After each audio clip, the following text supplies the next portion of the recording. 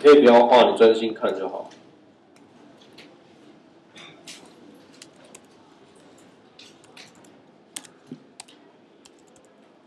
请各位要努力，好不好？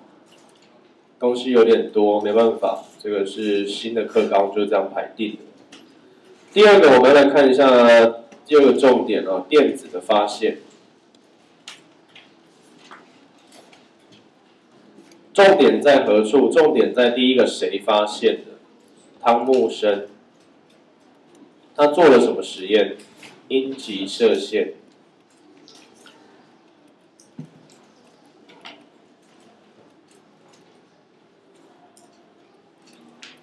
那阴极射线不是他发现的，阴极射线是另外一个人，另外一个人叫做克鲁克斯，这个人发现，一个英国人。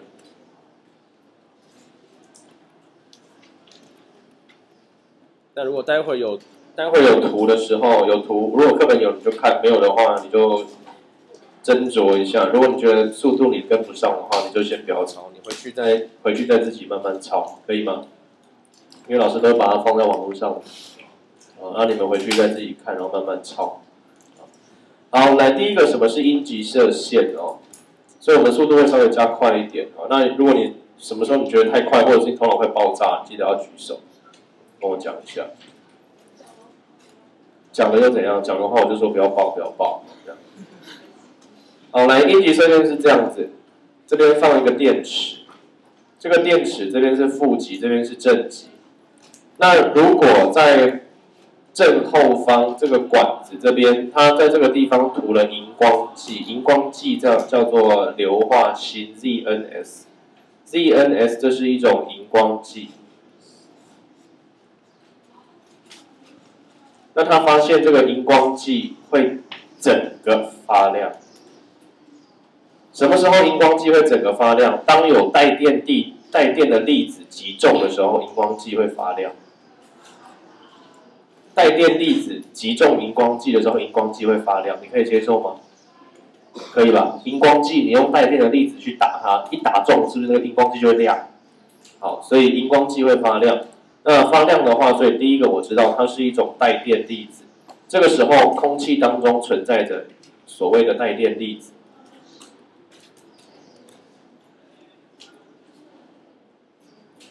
然后呢，他开始做一件事情，叫做帮浦抽气。帮浦把空气抽掉，抽空气，用帮浦把空气抽掉。那很有趣的是哦，他在抽空气的时候，他发现，如果我还没有开始抽，管子里面完全不会有任何的现象。当我还没有开始抽空气的时候，管子里面不会有任何的现象。当我的空气抽到所谓的10⁻³ ATM， 管子内会有发光。当我抽到10⁻6 ATM， 管子里面又没有光线。管子里面如果抽到10⁻³ ATM， 就是10⁻³大气压的时候，这个时候管子里面的空气很稀薄。你可以自己注明10⁻³ ATM， 空气稀薄。空气稀薄的时候，带电的粒子会跟空气摩擦，摩擦生热就会发光，这就是北极光的由来。有听过北极光吗？有没有人去看过北极光的？笑什么？又不是看不到，电视有，对不对？电视有。好像有点热，开个电风扇。好像心静自然凉这句话不是真的。好，那你把它继续抽到10⁻6，自己写接近真空。接近真空的时候，带电粒子没有东西可以跟它摩擦，所以就不发光。去报修一下，不然感觉好像我直升机要降落。所以第一个我知道它是带电粒子。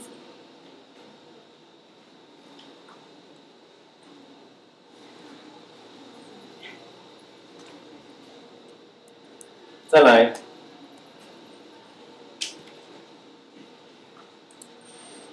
汤木生就开始把它拿来做实验了。接下来才是汤木生的实验。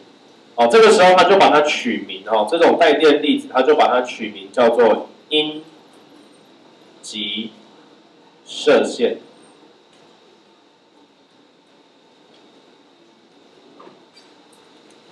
因为这里是阴极，另外一边是阳极。那它假设这边有一个射线从这边射出，从阴极射出，这个板子是阴极板，从阴极板射出，所以我叫它阴极射线。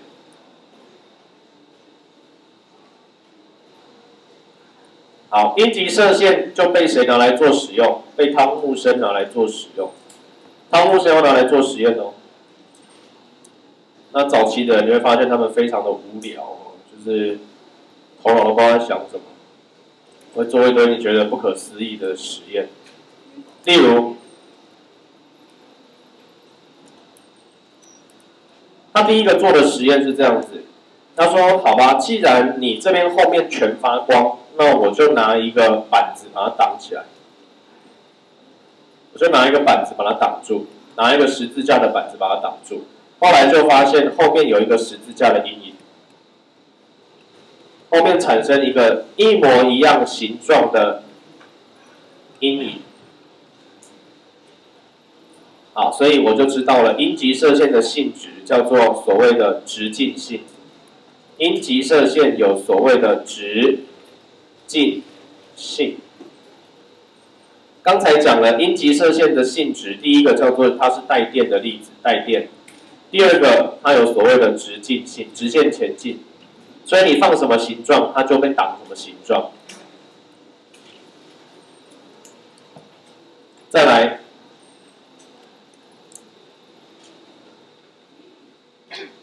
第三个他做什么你知道吗？我真的蛮佩服他的哦。他先放一个滤板，这个板子中间有一个洞，就很像那个医生，有没有？头上不是有一片那个，然后有个洞，偷窥孔，有没有？然后从那个地方偷窥，然后看你，对不对？好，这时候阴极射线只能从中间通过。这时候阴极射线只能从中间通过。好，那如果只能从中间通过的时候，它既然在中间放什么，你知道吗？中间放风车。它在中间放一台风车，然后风车被这个粒子打的时候，风车就会转，风车就会开始转动。所以我们说这个粒子具有动量。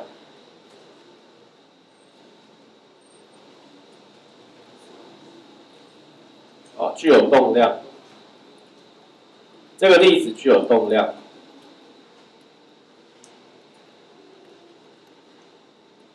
再来，它要做什么事，你知道吗？超神奇的，加电板。这个粒子过来的时候，它加了电板，上面有一个板子带电，然后接电池。这时候你会知道，电池在这个地方是负极，短的是负极，长的是正极，这里是负，这里是正。这个时候，阴极射线流到这边的时候，它会怎么样？它会不偏不倚的往前走，还是会向上，还是会向下？啊？会往哪里偏？所以往上偏，可以吗？本来阴极射线直走的时候，往直线前进的话。本来阴极射线的直线前进只有一个地方会亮，阴极射线的直线前进。本来阴极射线，我还没有加电板的时候，我还没有加电板，我现在先讲，我电板还没有上电池，我还没有加的时候，只有哪里会亮？是不是只有这边会亮？还没有上电池，是不是直径的？所以只有这边会亮，可以接受吗 ？OK 吗？那如果我今天电池装上去，电池今天如果装上去，请问你亮点会移动到会不动，还是移动到正上方，还是移动正下方？哪一个？哪一个？上中下？上为什么？它会往上冲，然后亮点会在这个地方，只会在这里，因为下面带负电，它也是从负极出发的，同极会相斥，它就会往上排挤，往上飞上去，可以吗？你本来预期的亮点处，本来预期会发光的地方，找得到亮点吗？找不到了。哦，所以刚刚第3个了，对不对？刚性质是写到3了。4，它会受电场影响，它会受电场影响。白马玛丽夯，白马玛丽夯，不要睡，哇！白马玛丽夯，然后自己写同级相斥。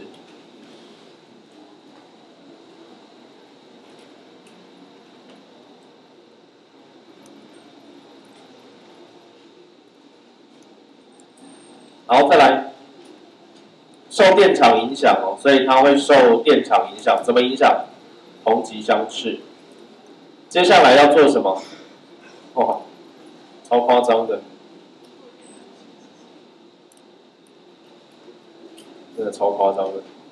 本来是亮中间，本来亮中间，对不对？什么都没有装，是不是亮中间？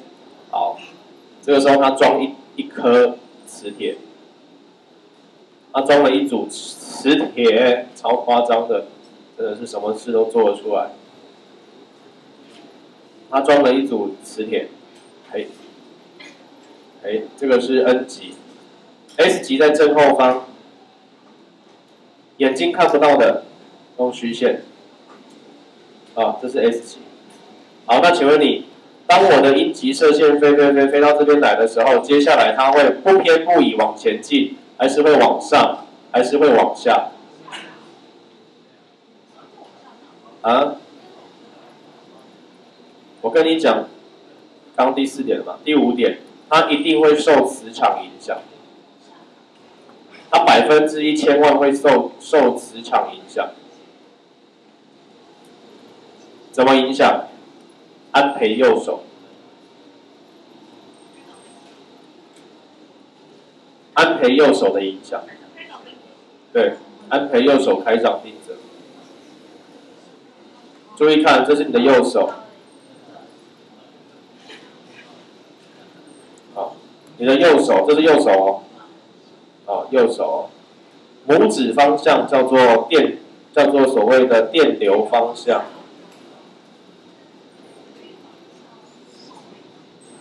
4指叫做磁场 N 到 S，N 指向 S， 然后你的掌心叫做受力方向。来，我先问你，电流，什么叫电流？电流叫做正往负，叫做电流嘛。正往负是不是电流？那请问你现在电流是在这一张图里面，电流是右往左还是左往右？右往左还是左往右？这个叫做负板嘛，这叫做正板嘛。所以它现在是不是这边是带负的，这边是带正的？所以你要正往负的话，是不是要这样子指右往左？可以接受吗？电流右往左，磁场呢？4指是不是往内戳？是不是往指面去戳？那你的掌心呢？再一次哦，电流右往左，磁场往内，那你的掌心往下压还是往上捧？往下压，所以这个时候你就会让整个电子往下冲，冲下来的时候，你的下方产生亮点，所以它一定受磁场影响。磁场影响，请你用安培右手。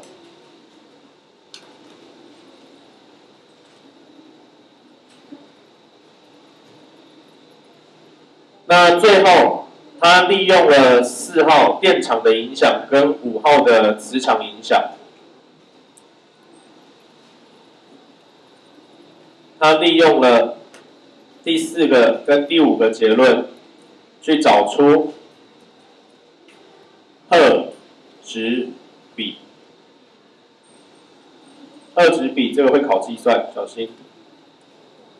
荷值比，什么叫荷值比？荷值比就是电荷跟质量的比例，比例等于算出来 1.76 乘以10的11次方，单位库仑公斤。C 叫做库仑。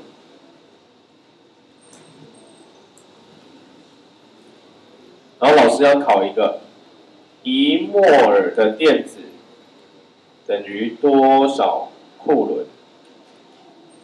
国中教的。1摩尔的电子等于多少库仑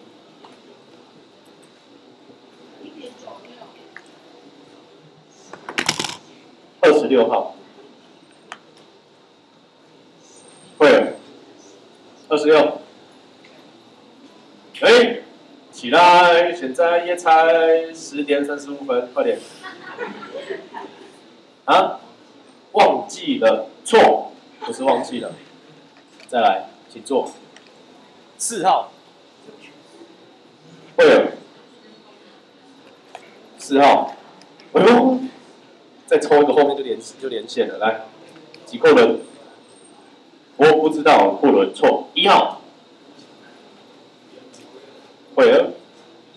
1号。几库仑？大声。96500，正确答案。96500，1摩尔的电子96500库仑，请同学记起来。这不会是1号 ，Number One。这应该是1号没错吧？不是那个筷子生发霉吧？我抽起来还有老师是怎样？还有下课哦。哎，上次我是不是抽到再来一次？我常常抽到一些很神奇的东西哦。哦，真的哦。好，那我要再努力一下。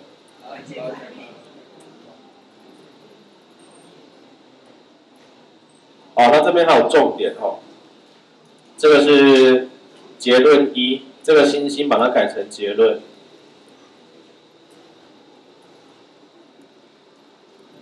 第一大点的结论 A 是这个，结论 B， 无论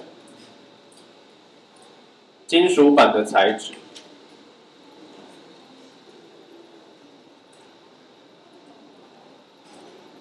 无论金属板的材质，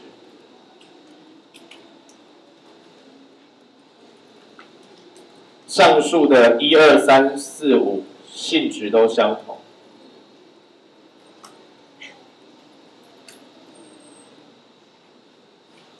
服务股长帮我去借一下延长线。对，现在到那个设备组，然后小老师帮我拿一下那个我桌上的电脑的电源。电脑电源像一个白色的豆腐那样。好，要快哦，因为只剩下10%的电力。对，如果没猜错的话，它好像剩下8分钟。对，快。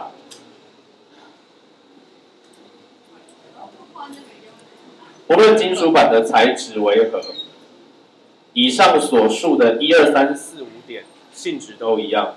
我讲一个故事给你听。我在当兵的时候，我当的是班长，所以我用的武器，我使用的武器有国造65K2步枪。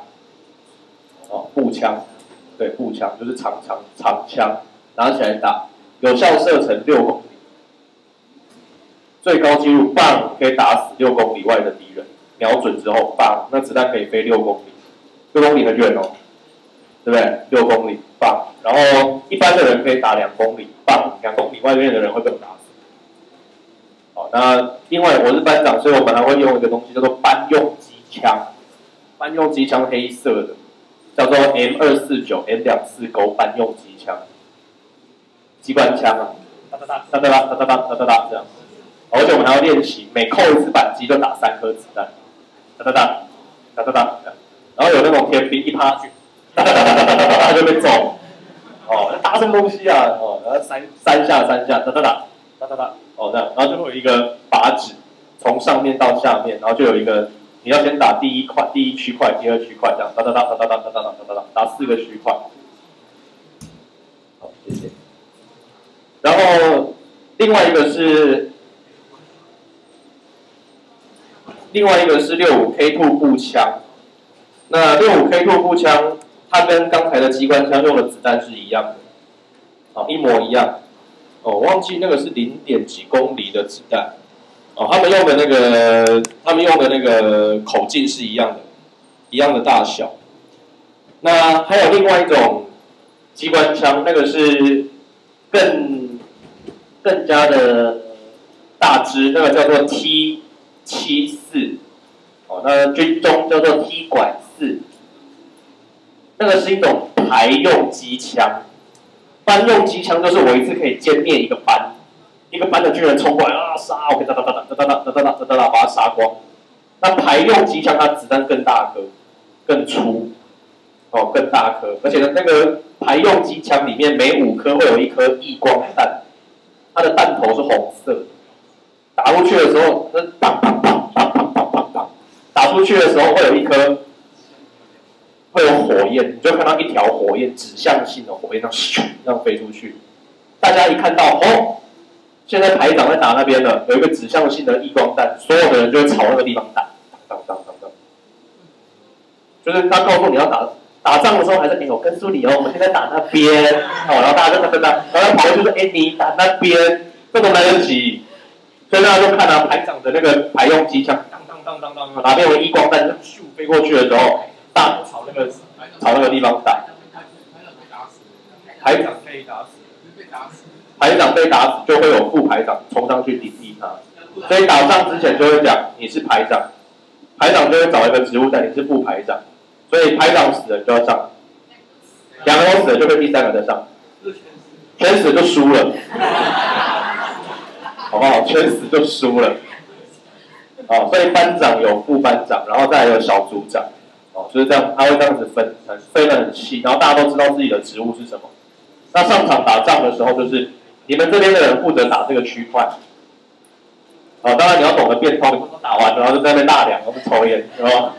我不打，我打完了，对不对？不可能嘛，你会顺便去负责帮忙嘛，那排用机枪那个子弹很大颗，所以打到靶纸的时候，那个靶纸洞会特别的大洞。而且有一次我们打排用机枪，开始当，3连发砰砰砰，3连发砰砰砰，就打到一半那个靶子就烧起来，异光弹呢打到那个靶子就烧起来，然后那个连长会说停止射击，然后就会有个人拿那个水桶去灭火，然后继续当，这是比较大支的机枪。那我刚才讲的那个 M24钩那个班用机枪。跟普通的65K2步枪，他们用的子弹是一样的，所以我要怎么看我们用的子弹是一样的？很简单，我就去靶纸那边看那个靶纸上面的洞嘛，对不对？如果比较大洞的，就是什么子弹比较大颗嘛，你可以听懂我的意思吗？那如果我看那个靶纸比较小的，那就是子弹比较小颗嘛。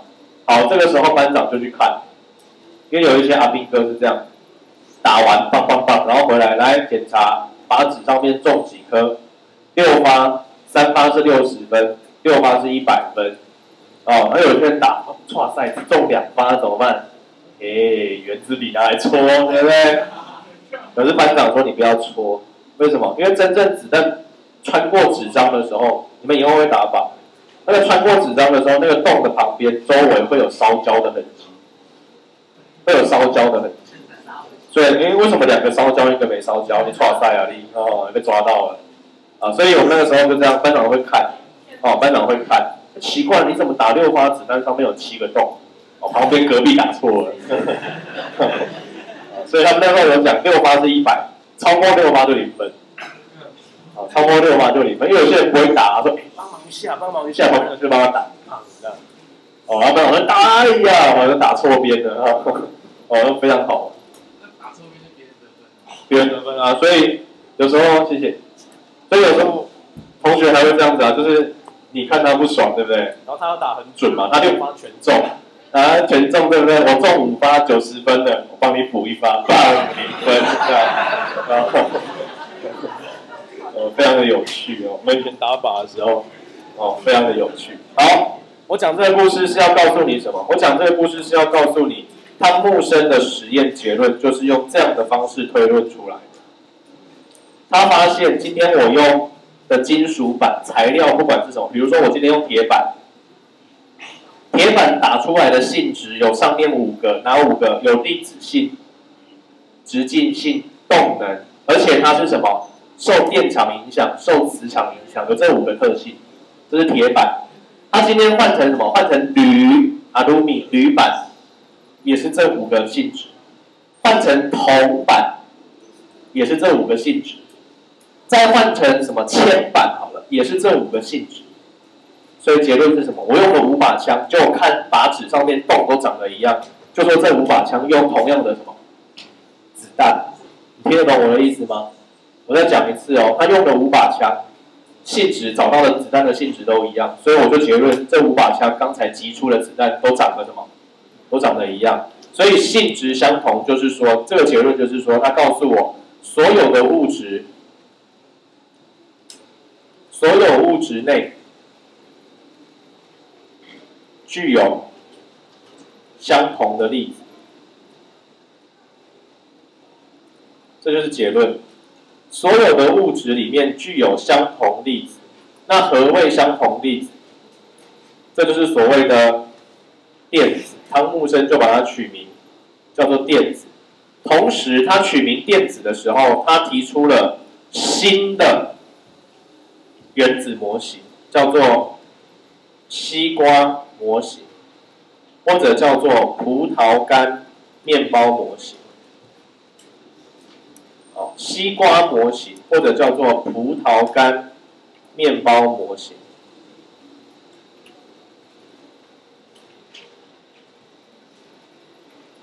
西瓜模型，或叫做葡萄干面包模型。这是什么东西？他说原子不再是不能切割了，原子可以割。它里面其实是这样子，有带正电荷的。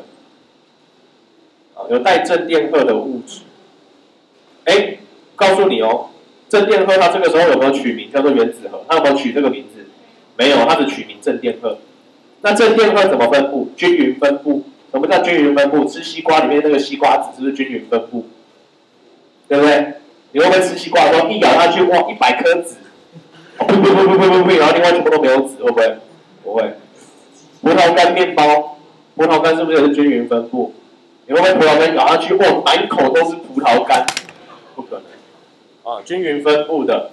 那负电荷粘在正电荷的身上，你外面加电压的时候，加负电压、加正电压的时候，这个带负电的电子就会喷出来。这是他找到的东西。这是他找到的东西。那注意哦，这个时候他只有找到所谓的荷质比。只有找到荷质比，写一下最后重点，最终的重点就直接列 C 点好了。C 点只有找到荷质比，只找到荷质比，没有找到电子的电荷或者是质量。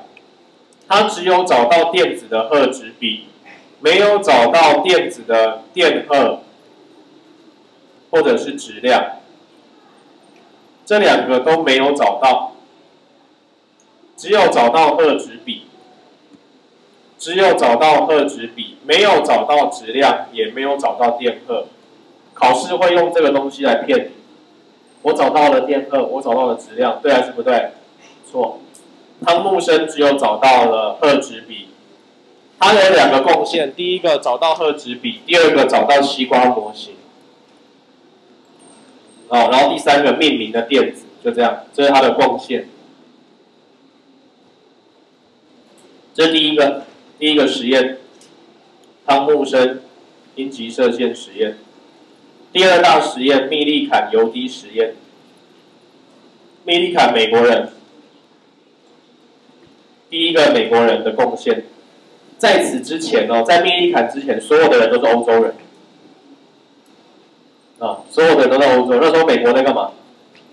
忙着玩 little two little three little Indian， 对不对？他们还在开发，再来，密利坎终于出现了。密利坎做油滴实验，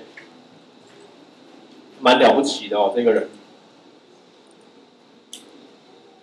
它燃烧自己照亮全世界啊。怎么做油滴实验？拿一个木箱子，拿一个木箱子来，把这个木箱子分成2层，上层喷油，用一个罐子里面装了油，装满了油滴，往里面喷，喷就有油滴。中间放一个甲板，那甲板上面开一个小洞，外面用 X 光打过去 ，X 光 ，X-ray 过去了之后，所有的油滴都带负电，负。那油滴会借油滴吸引力的吸引，会从这个洞滴下来，一样带负电。然后呢，外面装电板，外面装电板，短的是负极，长的是正极，所以下面这个是负板，上面这个是正板。所以你可想而知，当带负电的油滴从这个洞滴下来的时候，下面这个又是带负电的板子，这油滴就会怎样？是不是就会浮起来？浮起来的时候，它做什么事？后面放一把表尺，这边放一把表尺，这边用显微镜，然后他的眼睛就从这边看，眼睛有泡泡的那种，少女的眼睛有泡泡，对不对？我一直觉得很奇怪，为什么少女的眼睛里面会有泡泡？被烫到吗？洗水泡吗？不知道，梦幻，好不好？他眼睛就这样看，他这样看的时候有什么重点？第一个重点，从这边看油滴的什么？看见油滴，看见油滴的直径，看见油滴的直径就可以决定油滴的体积，知道油滴的体积就决定油滴的带电量。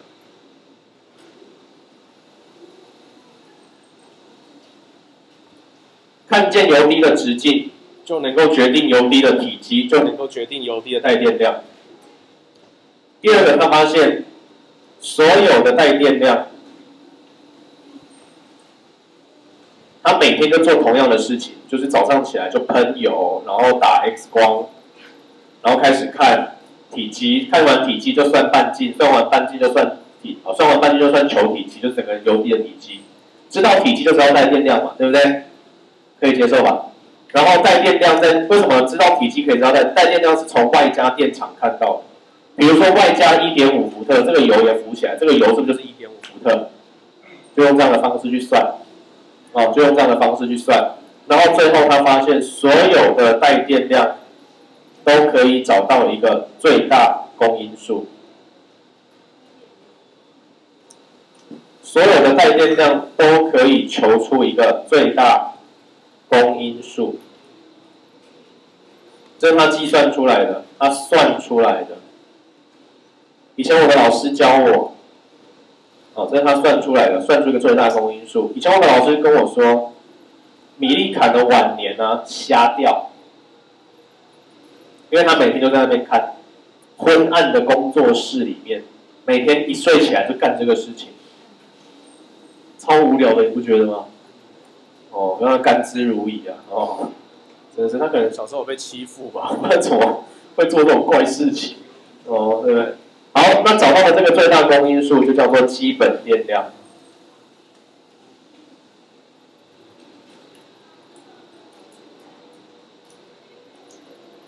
基本电量，基本电量有考题。基本电量有考题。有什么考题？注意看，重点在于基本电量有考题。首先，基本电量它算出来这个数字要请你稍微记一下，叫做1.6乘以10的负19次方库仑。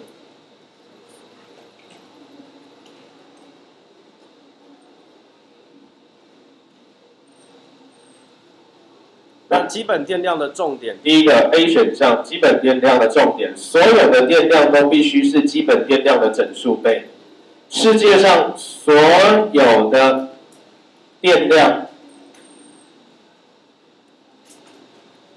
都必须是基本电量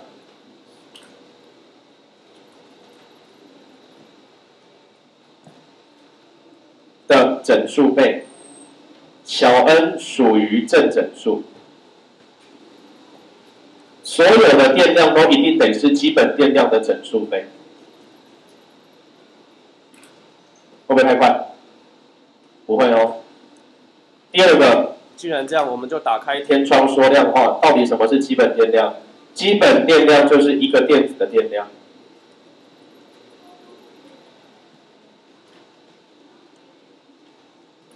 基本电量就是一个电子的电量，一个电子的带电量就是基本电量。那这个进而 A、B 可以互相的呼应，互相的解释。甚至再讲一个 C， 世界上所有电量的最大公因数，世界上所有带电量的最大公因数，就是等于基本电量。三个人相辅相成。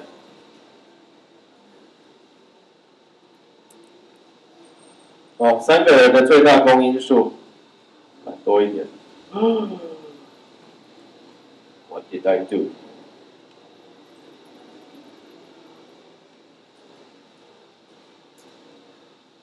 所有人的最大公因数就叫做基本电量。多一点，懒得写。好，所以所有的人相辅相成。来，你注意听，听懂再抄。所有的电量都可以找到一个最大公因数。比如说，我用这个数字来告诉你好了，12、24、32、8，然后16。假设他找到这几个电量，那你有没有发现这几个数字之间有什么关系？最大公因数都是多少？都是4。所以我就告诉你，如果所有的电量它求出来，怎么求都这几个电量，怎么求都是这样，不然就什么40啊、44啊这样，一堆电量这样求出来，你是不是可以找到一个最大公因数叫做4？这个4就是基本电量，所有的人都必须是基本电量的整数倍。为什么？因为这就是电子的电量啊。你们的身上带电子，电子是不是都是1颗、2颗、3颗、4颗、5颗、6颗？会不会说，你身上有几个电子？我身上有电子1.3657颗，会不会？会不会有小数点？不可能，都是整数的，可以接受吗？那求出来，做完实验的结果也是如此。所以我再讲一次哦，重点在哪里？重点在这个地方。重点1。所有的电量都是基本电量的整数倍 ，n 属于正整数，正整数。所有的电量都是基本电量的整数倍。再来，什么叫基本电量？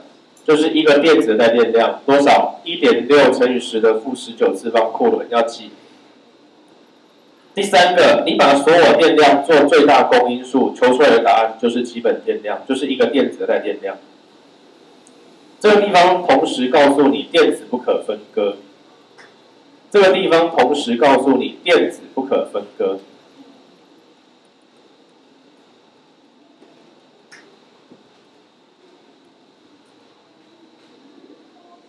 好，最后讲一个结论。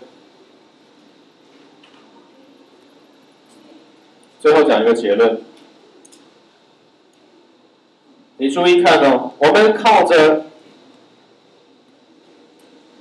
汤先生的阴极射线，还有密先生的油滴实验。汤先生的阴极射线说什么？汤先生的阴极射线告诉我赫兹比。汤木生的阴极射线实验，注意看哦，总结论。讲完就放你下课。总结论：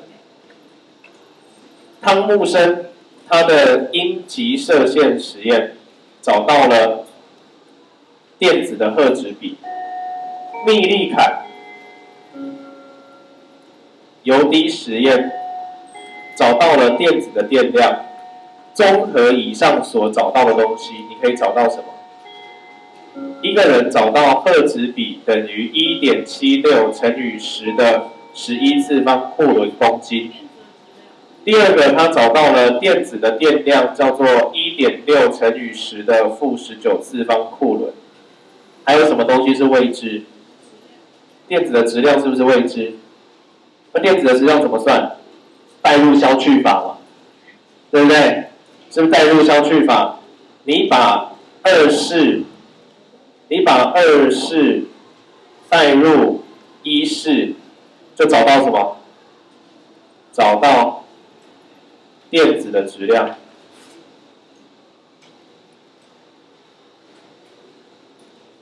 就找到了电子的质量小 m。所以电子的质量怎么找到？是利用汤木生的阴极射线，还有密立坎的油滴实验。到目前为止有没有问题？没有。好，这就是第一个部分。